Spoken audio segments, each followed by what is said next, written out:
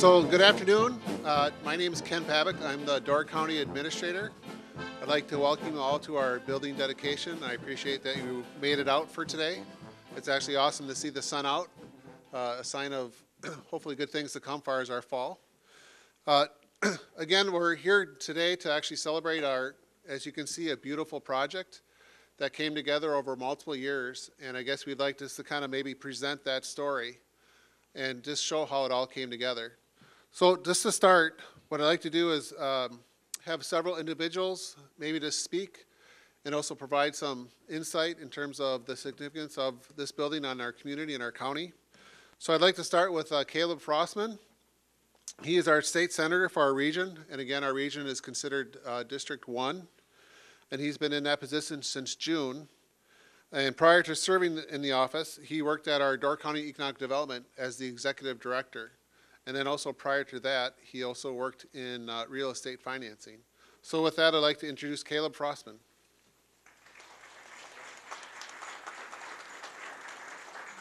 All right, well, thank you for having me. It's really an honor to be here today, and I can't tell you how refreshing it is to come to an event just to celebrate. And there's lots to celebrate, and if it sounds like I was celebrating, I was at the Packers game on Monday night, so if I sound like Louis Armstrong, I apologize. But really wanted to say two things, keep it really brief today. Start off by saying congratulations.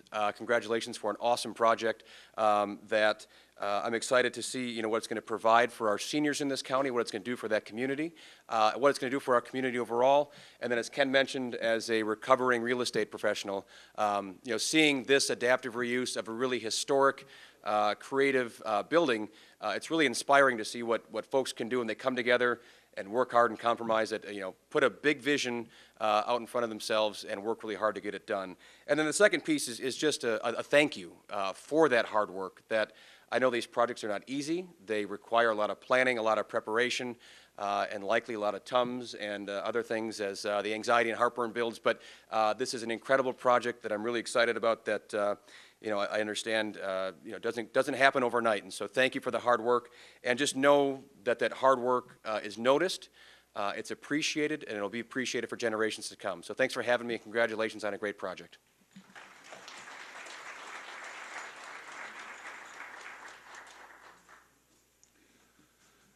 Next, I'd like to have Joel Kitchens come up and say a word. Joel Kitchens is our state assembly representative, which again is also considered part of District 1.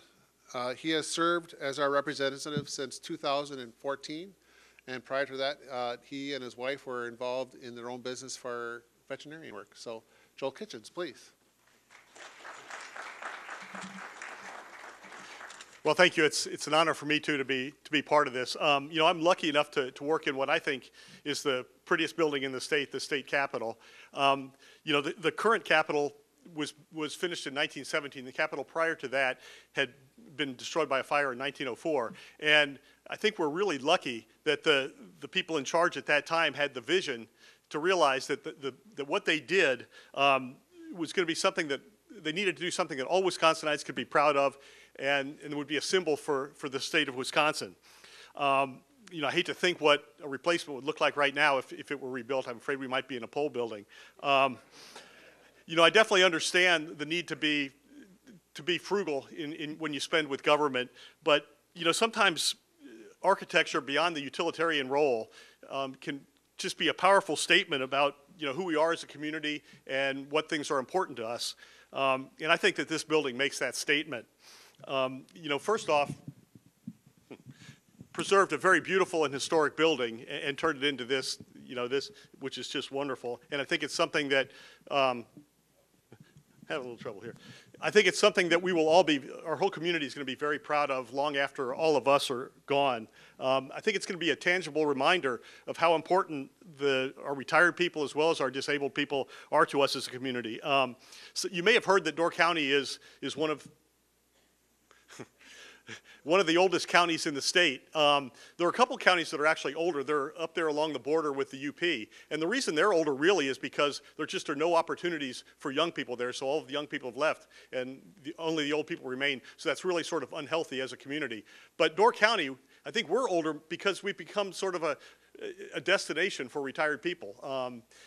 because of what a wonderful quality of life we have here for retired people. I meet so many people when I go around the state that vacation here, or good luck to the next people coming, that vacation here or have summer homes up here, and you know, they dream that someday they'll be able to retire up here. You know, we do struggle with retaining our young people, but I think that's the main reason that we are sort of an older county. Anyway, I think that this building is just going to add tremendously to the quality of life for our retired people as well as our disabled people. You know, this is an important place, of course, for information and advice and assistance, but beyond that, I think it's just an important meeting place. You know, retirement can be pretty lonely. You don't meet people as easily as you did when you were, you know, in the workforce. And this is a place where retired people can get together with other people that they have a lot in common with. They can eat liver and onions and play sheep's head. You know, our community gains so much from the talent and the wisdom and experience of our retired people, and I think this is going to make it so much more easy for them to stay connected to our community. You know, I truly believe that this center is going to be of value to people of all ages in our community. So really today I'd like to thank the people that turned a vision into this, you know, beautiful reality. The people that work at the ADRC, the Health and Human Services, as well as the county board, because I know politically this was a difficult thing to get done, and it took a long time. But thank you for doing that, and thanks for being here.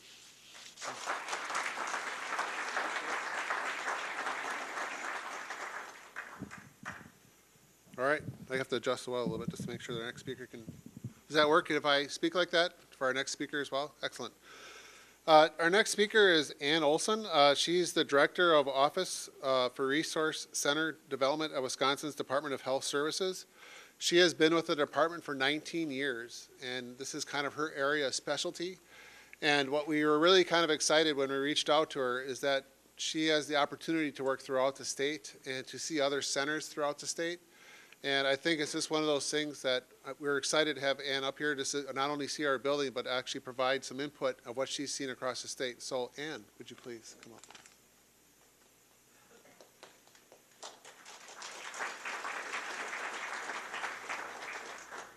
Thank you. I am very honored to be here. Can people hear me? Okay. I know that there is a hearing loop in the floor here, and this is very important to use. So can you hear me now? Nope? Yes? Great. So yes. Oh, I can handhold it. Okay. Great. Okay. So I'm very, very honored to be here. And this is a beautiful, beautiful building. Very innovative. It accomplishes all of the things that we want to see in communities that support aging and disability resources.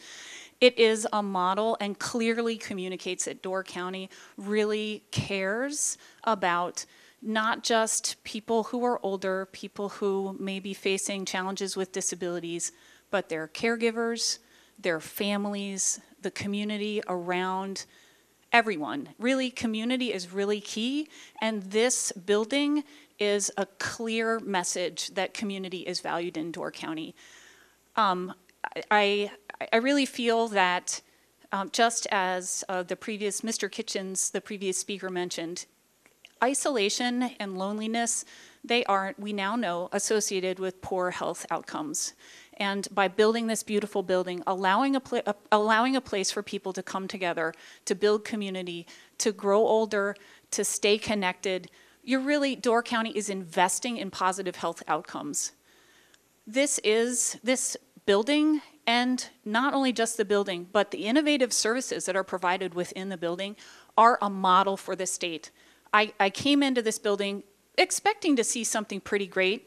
This blew me away. It is amazing.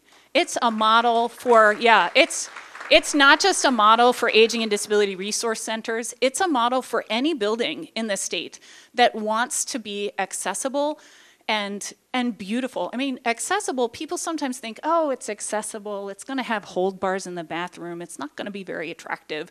That is just not true. Easy and accessible is the right thing for everyone. Everybody likes easy.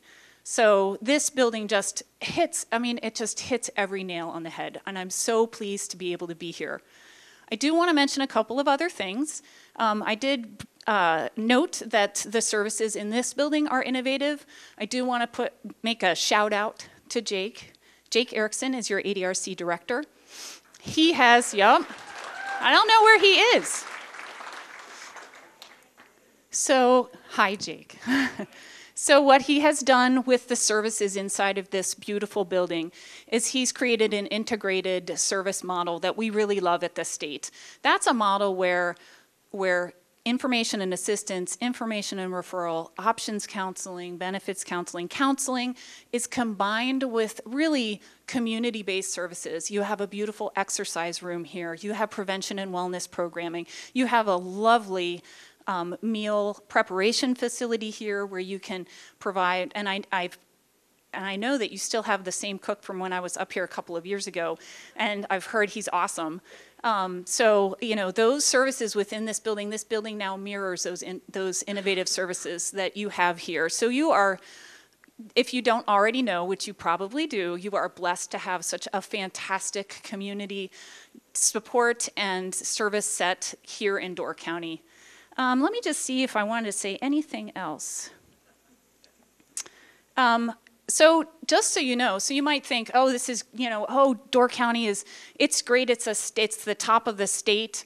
Absolutely. But that also means it's the top of the nation. The state of Wisconsin's ADRC system is actually a national model for aging and disability resource services. So you're looking at something that's top of the state, that's also top of the nation. So congratulations, and thank you so much for letting me be here.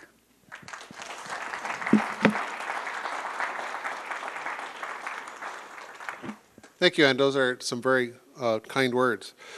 One thing I forgot to mention before I started, and just to put it in a context, we have it on the program if you have it, but on the very back, when you're sitting in this building, just to give a little bit of reference, you can actually see in the bottom picture, you can see WPA in 1936. So this was actually done under the Roosevelt's New Deal program, the Works Progress Administration in 1936. So it just kind of gives reference that we're sitting in a building of this age, and if you can imagine what it was originally used for, it just kind of puts this whole discussion in context. And with that, just to continue on, obviously one of the things that I think is what you'll hear throughout the presentation today is the ability to work together and build partnerships and build that momentum. And I'd like to introduce Thad Birmingham. He's the mayor for the city of Sturgeon Bay. Obviously, we're in the city. And the reason we wanted to reach out to Thad is because we had a very strong partnership with the city in making this all come together. Working it through the plan commission process, the approvals, the site planning, it was critical that we had this partnership. And we wanted to recognize the city as part of that partnership. So, Thad. Thank you, Ken. Thank you. My mother was a real proponent of the old senior center. That's what she referred to it as. And I know that if she were still here, she would really approve of this building, because this is really, truly a nice and a beautiful reuse of an existing piece of property. And timing, of course, timing is everything. I just turned 60, so it couldn't have happened soon enough. I mean, I'm really looking forward to spending some quality time here in the not too distant future. But Ken, yeah, it was a real pleasure being able to work with the county on this. My hat's off to the county board and for all those tough decisions that were talked about earlier. You know, sometimes it is more about what you can accomplish than just the financial part of it. So this was an opportunity, and I'm glad the county board seized on it. I think they definitely made the right decision. And I too will be brief. I would like to say the first proposal that I saw for this building was a manure to energy building facility. And I can tell you that this thing looks a lot better than that, and I'll guarantee you it smells better than that would have been. So thank you, Ken. I appreciate it. Thank you to County Board. This is a beautiful addition to not only the county, but certainly the city too, and we're very proud to have it located within our boundaries. So thank you very much. Thanks, Thad.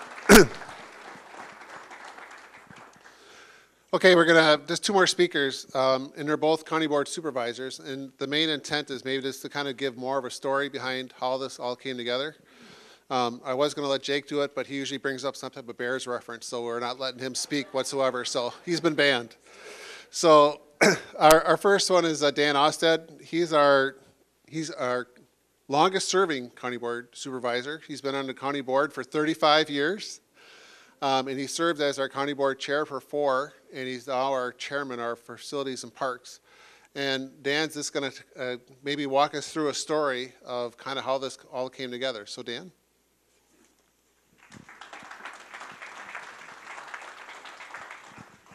Actually, we have a disagreement on the county board. I've been on the county board the longest, but Ken Fisher consecutively is the longest serving. So just so you get that straight. I might ramble on here a little bit and squint, but I had cataract surgery at 11 o'clock this morning, so my eyes aren't just perfectly in sync yet. But it just shows you how fantastic it is today to have things done like that. I can remember my mother laying in bed with sandbags on her side, and et cetera, et cetera. This was at 11 o'clock this morning. And also, when I use the word we, I'm referencing the county board, the staff, the architects, the city, all working together. I'll bet you we had at least over 100 meetings on this, and almost entirely unanimously, every time when we settled an issue, we had arguments and disagreements in that, but we served it just about perfect through the whole process. We didn't really have anything negative at all. It all started and this is through my eyes, not through anybody else's. It all started about 15 years ago when the hospital sort of informed us that they wanted us to move the EMS building because they wanted to do something with the entrance. And over the years, that building where the EMS was getting older and needed repair. Our ambulances were getting bigger. They didn't fit anymore. And we had an additional shift put on the ambulance service or the EMS service. And also it went co-ed. So that's one of the reasons we wanted to replace that. And it initially was that the county and the city, and the county and the hospital were going to locate it across from the Y, behind the surgical center there. And they wanted to lease us the land. And they wanted to lease us, I think, for 40 or 50 years. Well, some of us balked at that.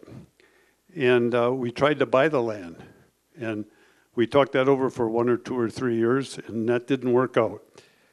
And so the reason we didn't want to lease it, there were some wordings in the lease that a lot of us didn't agree with.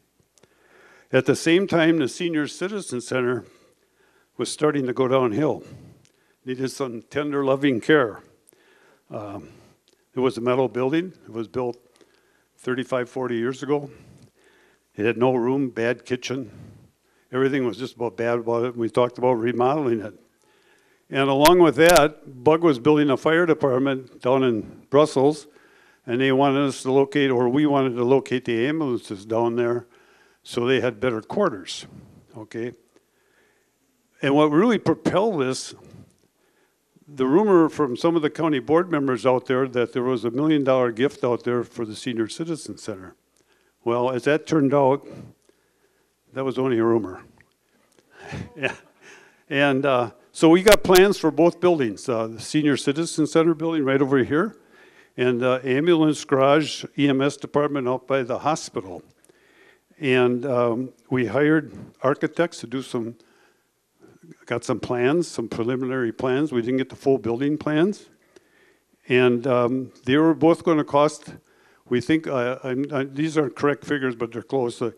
The EMS building is going to cost about $5 million. The new Senior Citizen Center was going to cost approximately $6 million. So for a total of about $10 or $11 million. And also with the Senior Citizen Center, there was maybe going to have to put a stormwater runoff system that would cost $1 million. Okay, now at this time, we still haven't come in an agreement to buy the property from the hospital. So we at the county board met and thought, why don't we look into the old highway garage? And some of us made the comment that since this was going to cost $11 million, I can't believe we couldn't rehab this for $6 or $7 million and save a few dollars for the taxpayer. So we instructed the property committee to look into it and get a feasibility study. Prior to that, we had talked about doing something with this building. One, we talked about making the Parks Department come here. We talked about having the maintenance people come out here. At one time, someone approached us to have the school buses parked here. Palmer & Johnson did rent it for quite a while. Of course, they're gone. Or we could tear it down. So the tearing down, and I had forgotten about the plant that Thad said, that of the manure thing, which got turned down by us at one time. So when we got the plans back, they said it was possible to do it. They said it could be done, the architects, and it would really be cool. And then we went out and got final building plans. While we were doing this, we took a lot of flack from a lot of people saying, and you got to be crazy to do this because the walls were all black, the ceiling was black, the outside was beautiful. But if anybody would have told you that when this came done, that it was going to look like this, and they knew it before we did it, they're lying, because it was terrible. If you remember the back half of that, or the front half, whatever you want to call it, there was a second floor in there, and that was all ripped out, and we gutted it, so when we did go for bids, that the bidder would have a better shot at doing it right. So we went out and took a gamble and gutted the whole building, and some of us were still taking this flack for pollution, for smell, for too much diesel stuff in. This floor that you're on right now was 18 inches deeper, about 18 inches deeper than the other floor. So we took the floors out, put all new floors in.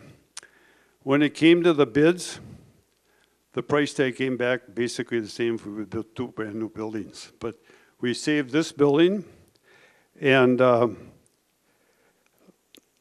it just turned out just beautiful. I guess, in my opinion, if we were to replace this building now, it's somewhere around $10 million it cost us. I would bet you $15 million to do it the way it is now, especially with the stonework and all that.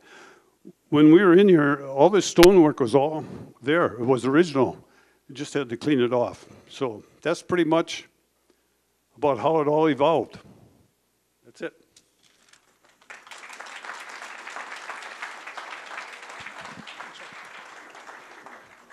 Thanks, Dan. I guess our next speaker, as Dan corrected, it's our longest active serving county board member. Make sure I get that right. So, but Ken Fisher, he's been on our county board since 2002. He has served as our vice chair since 2016, and he's also been involved in both the property and also facilities and grounds, our facilities and parks committee. And Supervisor Fisher is going to, I guess, provide a little bit of a background of, once we decided to move, what were the key players and what were the key milestones that we hit to make this all come together. So, Mr. Fisher.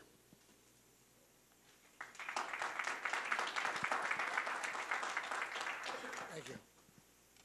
Is this thing on? All right. I have to start by telling you a quick story. Is this better? When I graduated from college, university, whatever, in the comics, you can tell if it's a Canadian writing the comic strip because they always talk about going to university. If it's an American writer, they go to college. Anyway, when I graduated, I took a private oath that I would never, ever give another speech in my life. That was it.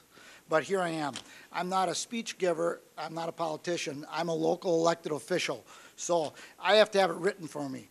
And to clarify what Dan was talking about, I have him and Mr. Verley by 2 months, and you probably all know the story of that. And here, about, 16, 17 years later, it's still a point of contention. And I can needle them by telling them, yeah, you guys got more years in, but you had to start over from scratch. I've got you by 2 months. So anyway, with that being said, on behalf of the County Board of Supervisors, I'm pleased to welcome you all to our building dedication. Supervisor Austed provided the background of how the decision was made to move forward. Now I'd like to provide some background on how the project was accomplished. Any project of this size that affects the taxpayers always makes it difficult for supervisors to make a decision. In our case, the county board worked together to discuss the needs and balance our long-term vision.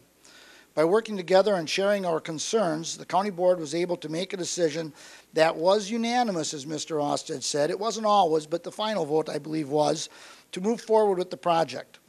I'd like to have the past and current county board supervisors please stand and be recognized at this point in time.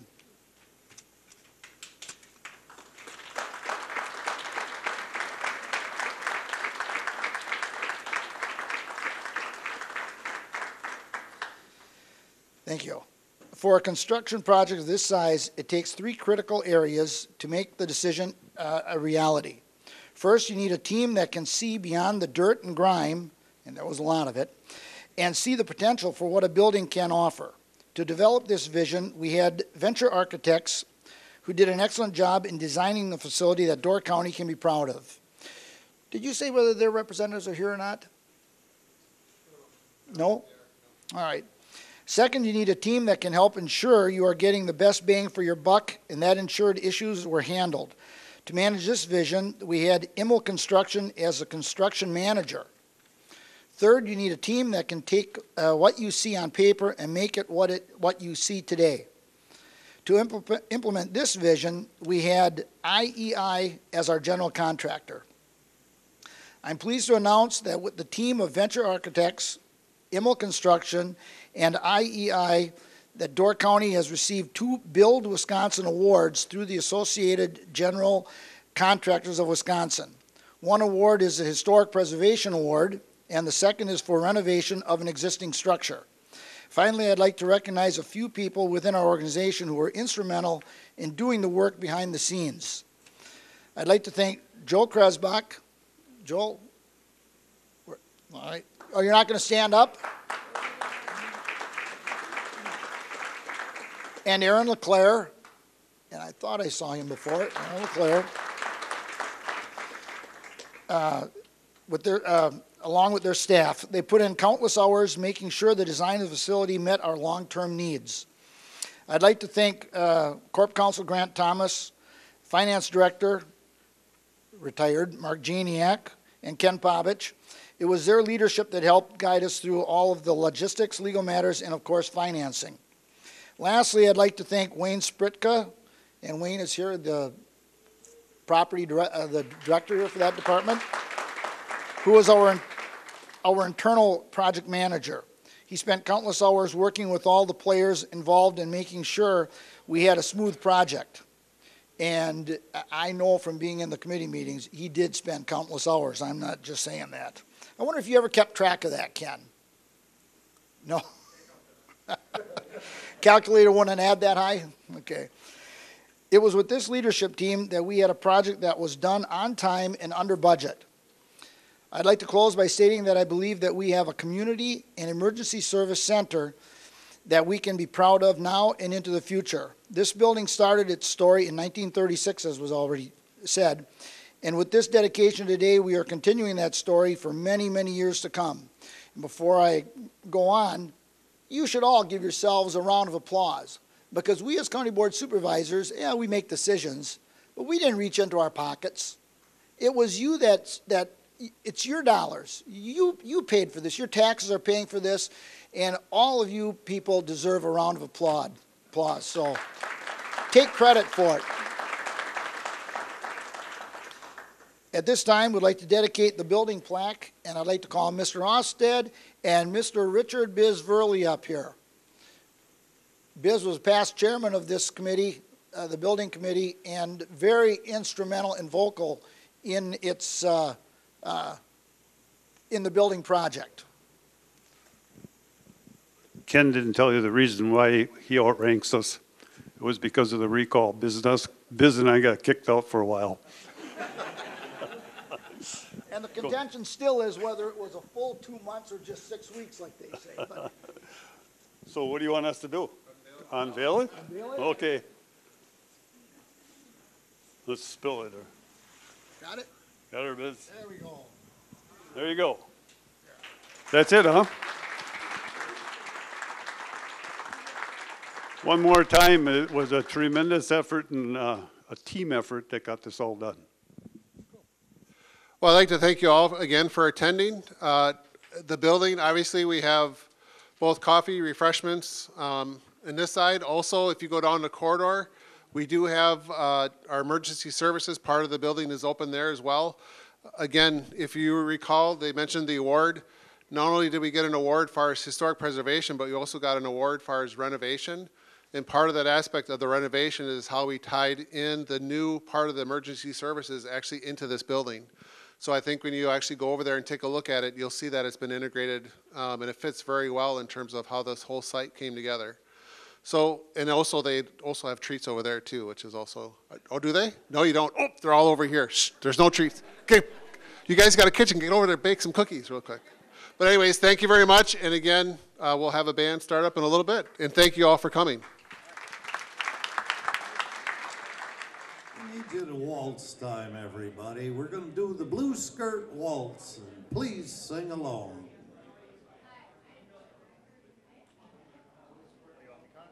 Yeah.